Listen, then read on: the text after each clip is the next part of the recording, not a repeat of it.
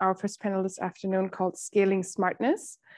We have one artist collective who will introduce their work, and then we'll have, I'm just looking right now, four presentations, sorry.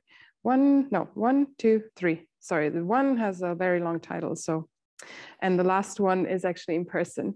So I'd like to invite and welcome Professor Paul Coulton. I hope this is the right pronunciation. He's chair of speculative and game design. And together with his colleagues, Dr. Joseph Lindley and Dr. Adrian Gradinar, they are at Lancaster University. And they are members of the academic team at Imagination Lancaster, one of the United Kingdom's leading design-led research labs. Welcome.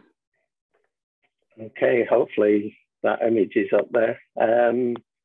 So although I think much of the talks have been about smart cities, this is about the smart home, but in many ways, the critiques of design that go along in this film are equally relevant to the smart city, which arguably the smart home is just the front line of that network smartification, or as I probably say, networkification. The simplest way to describe Ghosts in the Smart Home is that it's a soap opera in which all the protagonists are what might be described as smart Internet of Things objects. And the plot explores the perspectives of these devices in relation to a security breach on the home network. And the soap opera plays out through these devices, and no humans are part of the film. The work itself is part of a bigger body of research that seeks to challenge the proposition of human-centered design in the context of networkification and solutionism, which are prevalent in the creation of smart things. We argue that human-centered design often seeks to obfuscate the role of smart design devices in connecting us to larger assemblages of things in the name of simplicity, and that human users are really the center of these assemblages. In particular, it draws on the work of Ian Bogger's proposition of alien phenomenology, which is itself a form of object-orientated ontology, which rejects correlationism. In other words, that things only matter if they matter to humans, to rather to consider that almost anything can be a thing within the Internet of Things, not just smart devices, but humans, business models, algorithms, regulations, policies, the climate.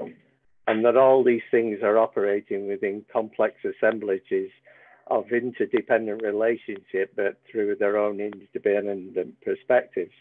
A simple example might be, you might have a Nest thermostat at home. From your, as the user perspective, that's simply to turn your heat up and down. But if you look at the algorithms on the network, their perspective is you're just generating data points, and they have no real interest in your thermal comfort.